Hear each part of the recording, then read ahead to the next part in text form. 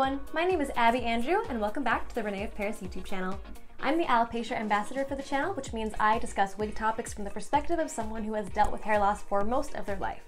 I lost my hair when I was about 2 years old, and I've been wearing wigs consistently since about the age of 7, so many of the questions that you may have about your wigs, I have definitely encountered at some point in my life as well, and I would love to be able to help you all with your same questions, and I'd love to be able to share my experience to help you out with your wig journey as well.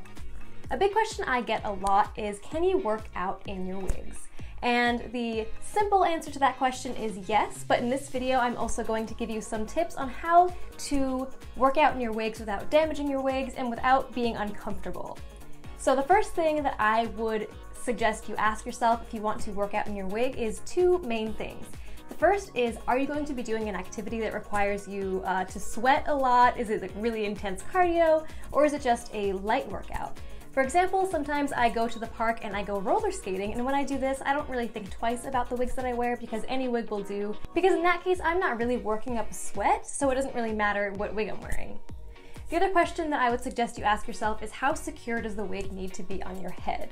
Is it an exercise that might cause your wig to fall off, or you might be afraid your wig would fall off, or is it something that you don't really have to worry about that? So just to quickly address that second question about how secure the wig is, if the wig fits you properly, then you probably shouldn't have to worry about your wig falling off unless you're going to be going upside down a lot in a certain activity. However, I've literally done cartwheels in my wigs and felt like they were very secure and not at risk of falling off. So if a wig fits you properly, you shouldn't have to worry about it falling off. All of our René of Paris wig caps are adjustable, so if your wig doesn't feel like it's secure, be sure to check the straps on the back of the wig. Most of the wig caps have adjustments here on the nape of the neck, so if the wig feels a bit loose, you can just go ahead and tighten those a bit and see how that feels. One thing to consider when deciding whether to work out in your wig is the length of the wig. If you're wearing a longer wig, one suggestion you might want to do is to tie back your wig just like you would your usual hair. So right now I am wearing the wig Hayden from the Amore Collection in the color Rose Gold R. So with the hair tied back like that, it's out of your face, so you don't have to worry about it getting in your way while you're exercising. And typically most exercises shouldn't cause damage to your wigs. One thing that might happen is perhaps you'll sweat a bit more, so maybe you'll have to wash your wig a bit more often, but for the most part, it's not going to damage your wig more than any other activity will. Personally, when I'm exercising, I prefer to wear shorter wigs because that way I can just wear them down, not have to tie them back, but it's still short enough that it's not in my face. So here's an example of a wig that I might work out in. This is my Cody from the Amore Collection. So this wig is Cody from the Amore Collection in Creamy Blonde, and because it is a shorter style, I don't have to tie it back to work out. It's still pretty much out of my face because of the length. Another tip that I personally use when I'm working out in my wigs is, if you are someone that wears wigs daily, especially if you're someone that wears the same hairstyle every single day, with synthetic wigs, eventually you're going to replace the wig once it gets to the end of its lifespan.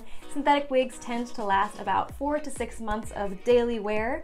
So once you replace that wig, if you're replacing it with the same wig, don't get rid of the old one necessarily. If it's still in pretty good shape, you can use that as your dedicated workout wig, and that's something that I do, because I'll tend to have an older version of a style that I wear a lot, and that will just kind of become my workout wig.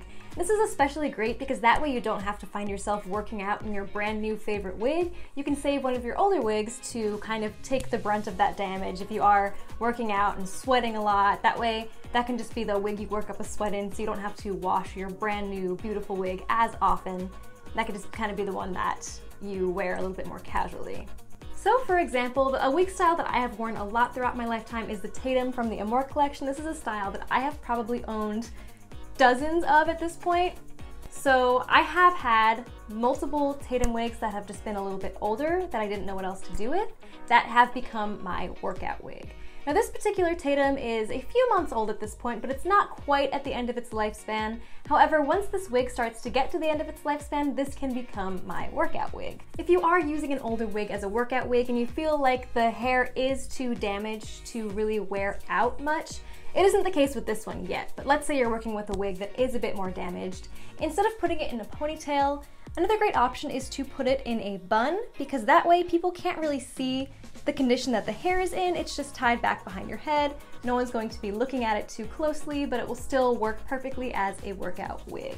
I also have a video on this channel that I made about how to tell when it's time to replace your synthetic wig, so if you are curious to know when that is, then you can go ahead and check out that video. Now, typically when I exercise, I personally feel like I'm very comfortable wearing a full wig, and that works perfectly for me. I don't feel like it makes me extra sweaty or uncomfortable when I'm exercising, and they always feel quite secure on my head. However, if you feel like you're someone that might get a little bit more sweaty or hot when you're working out and you feel like a full wig wouldn't be comfortable for you, another great tip you can do is to use a halo wig. Now, a halo wig is a wig that is just around the sides of your head and not on the top, so there's no wig cap on the top. Now you might be wondering, Abby, how can I wear that if I have no hair at all? Well, let me show you by trying it on myself. So I also have no hair either. I'm completely bald, except for maybe some patches here and there. You can put this on your head and have really just open air on your scalp, so it's very, very breathable and a little bit cooler if you are someone that gets a little bit overheated when you're working out. And then you can wear a comfortable hat on top, maybe a beanie or a baseball cap to wear on top of your head, so it's maybe a little bit more comfortable for you. So this is the Wavy Bob Halo from René of Paris in the color Honey Brown. And this also has removable bangs, so I'm going to go ahead and remove the bangs. So that's a great option for if you do want to wear the bangs. And then you can just go ahead and wear a hat on top of that. This is one of the Christine Headwear turbans. Absolutely beautiful and very comfortable and breathable on your head. And it's just a really cute look. And you can even take it a step further and tie back the hair that is there, so it maybe looks a little bit more natural to work out in if it's in a ponytail. But that way it still gives the appearance of having hair underneath the hat that you're wearing, with the hair peeking out in the back, and it's also very comfortable and very breathable. And you can also do the same with a baseball cap, whatever you feel most comfortable working out in. I hope these tips were helpful to you all. If you have any additional questions, feel free to leave them in the comments below, and we'll get back to you as soon as we can. Give this video a thumbs up if it was helpful to you, and don't forget to subscribe to the René of Paris YouTube channel for more wig tips and tutorials. You can also find us on Instagram at René of Paris for more videos and photographs and other fantastic wig advice and content.